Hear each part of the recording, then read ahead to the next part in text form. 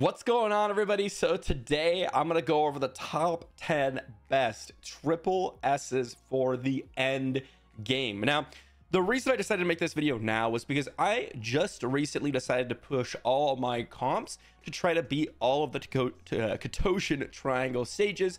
And with that, I've been able to go ahead and do so, actually pushing those stages.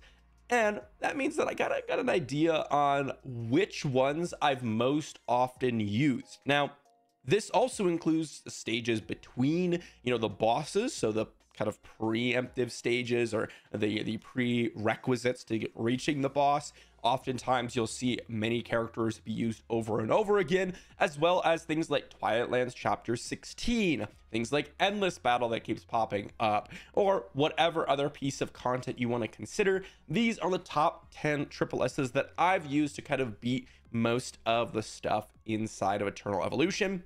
And let's get started here. This is in no particular order, I should say. These are just because I use them all the time and most frequently.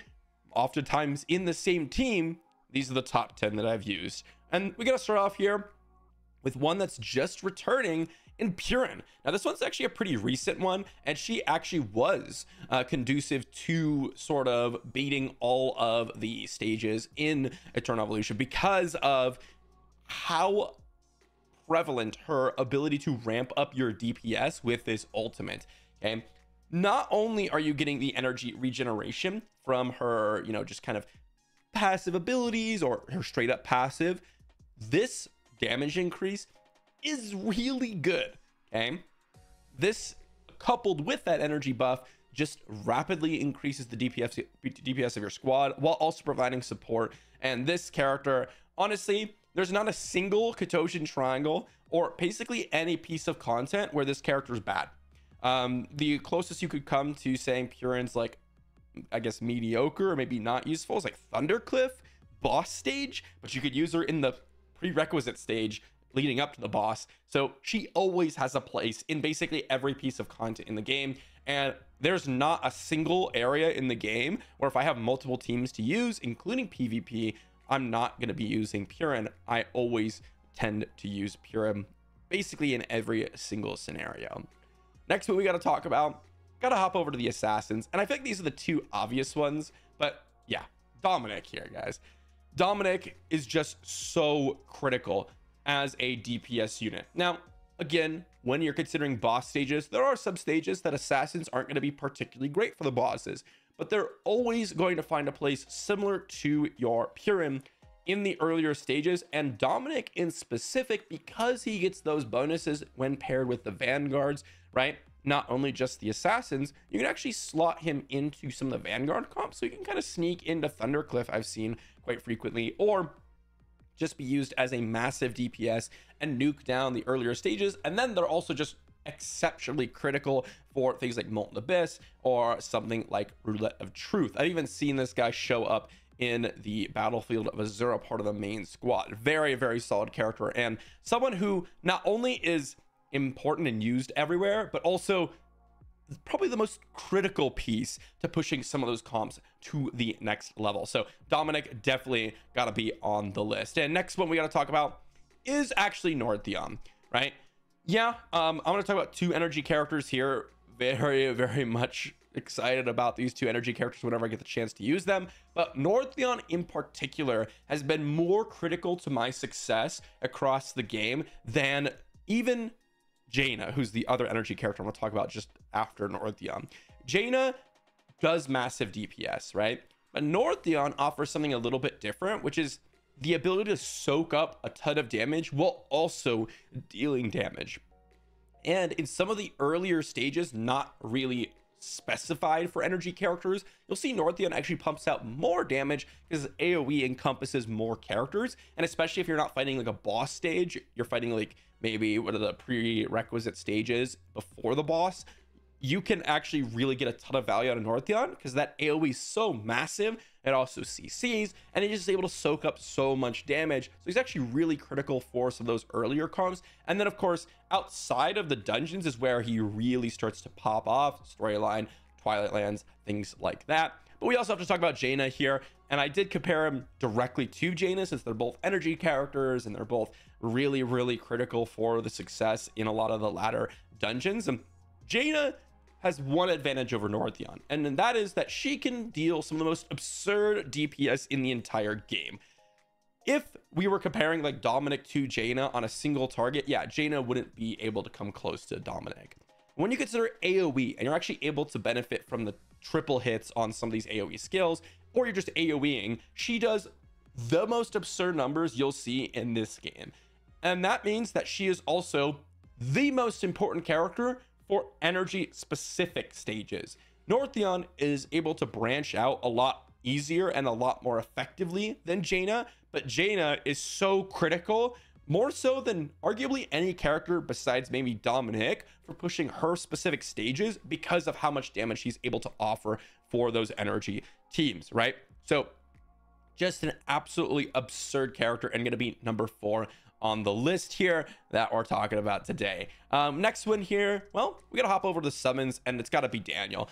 Daniel is someone mainly from the Awaken here that has been so critical to your success as a summon comp. His damage is unrivaled at this point. If you have him at Awaken 5 and you're able to gear him up with the proper gear, being able to benefit from your insane Dire Bear now just really ramps up the overall summon squad. And especially with Crimson Abyss, this guy got even more important because he's so critical to kind of boosting up your natural progression, giving you additional, hero upgrading resources, which is insane. But his damage is just so powerful that you need it for progressing through some of the stages, unless you just want to like max out all your other summoners. But while we're in the summoner category, honestly, I want to talk about another one, and that is Doralee. Now you might say, oh, what about Anpu or Sif? Those characters are fantastic, don't get me wrong, but Doralee is someone who I find using her outside of the summon comp more than any of the other summoners, right? Most of the other summoners kind of want to be used together, oftentimes to benefit from each other, right? Like Anpu benefits exceptionally a lot from all the other summoners here. Daniel buffs up the summoners, etc. Doralee's interesting because she's a tank that doesn't actually get threatened by damage because her tank is a summon unit which she can resummon. So I find using her in comps outside of the summon comp. Obviously, when the summon comp is available, she's a key piece. But honestly, I've used Doralee quite frequently outside of the summon comp, and she's been really exceptional there.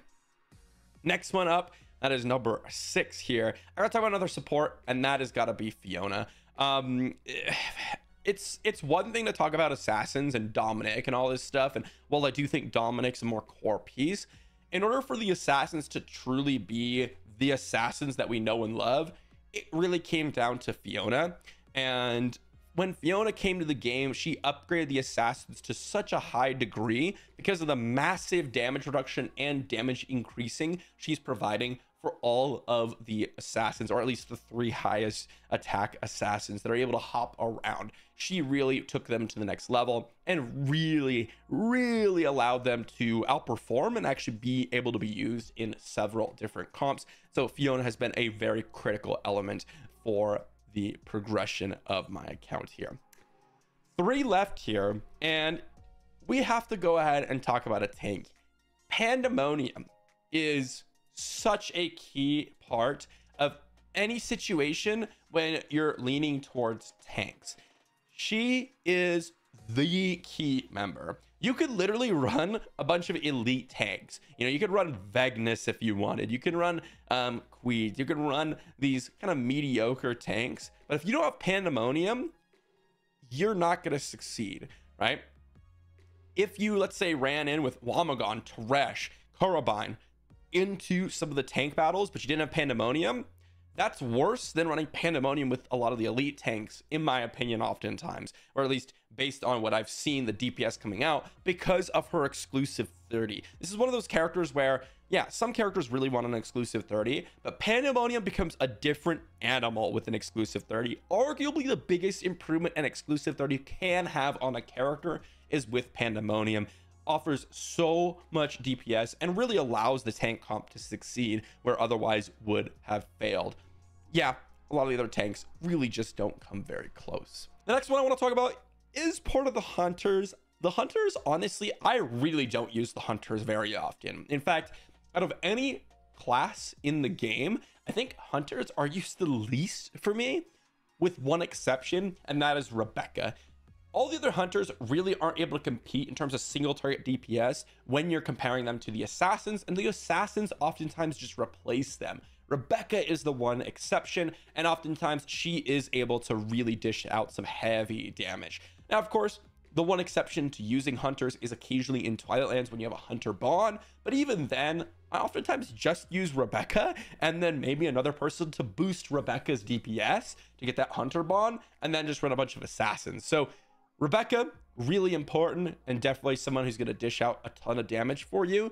But honestly, this is one of those classes where the reason why the hunters are even considered oftentimes is because of Rebecca. Oftentimes the other hunters are just not on par with some of the other power levels that we have inside of the game. The last one here that I got to talk about, and this one, you know, might be a little bit surprising because I don't like the Vanguards very much, but it's actually been Ares. Yeah, we can talk about Claire, and I do think Claire in some situations is better than Ares, but Ares in particular has been way more important for a lot of different stages. I've actually started to use this guy occasionally in various different comps as a plug and play character. So I actually end up using him more than I would have expected any other Vanguard. And the main reason for that is the ability to drag people around with that ultimate.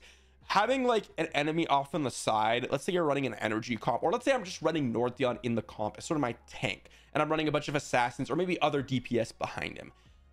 Ares actually helps a lot of the AoE by dragging some of the enemy supports or enemy DPS closer to Northeon, to where Northeon's ultimate can bring them even closer together, and this really stacks very nicely. And so Ares ends up being a character that I actually use quite frequently, maybe not on boss stages, but oftentimes on multiple of the prerequisite stages across Katosian Triangle. And of course, he's still an arena staple and just absolutely dominates there. So those are the top 10 triple S's that I use. Of course, if you're considering specific dungeons and which ones are the most important, you could change your value system in terms of how you evaluate it. I only talked about one assassin, but arguably you could put Rickert, Kusanagi, Asuka on this list. You can talk about so many different characters across the board that, depending on how your team comps go, you can really determine which one's more valuable for your account.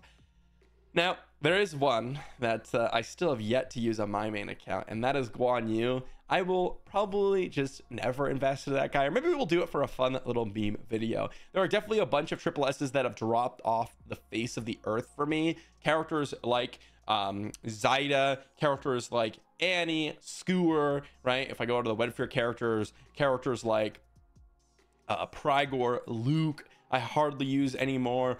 Bada, Sorvely, these are some of the strongest characters in the game in the past, and now with a lot of the triple S's coming out, as you might have seen from the video, a lot of the more recently updated or newer characters are on the list. And I say newer lightly because I'm kind of including the past like 5 months rather than the beginning 5 months of the game. So with that said, that's going to be the list for today. Let me know what you think in the comment section down below, and what your top 10 characters are in the triple S category for the end game. And I'll see you all for the next one.